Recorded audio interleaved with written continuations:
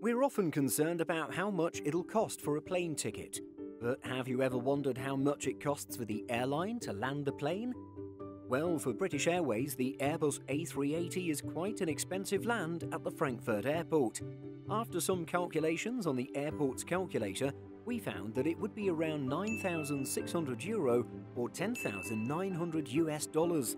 However, it would cost around 3 times less to land the A319 in Frankfurt under the same conditions.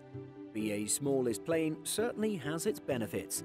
So why would they fly the expensive A380 on the short hop to Frankfurt?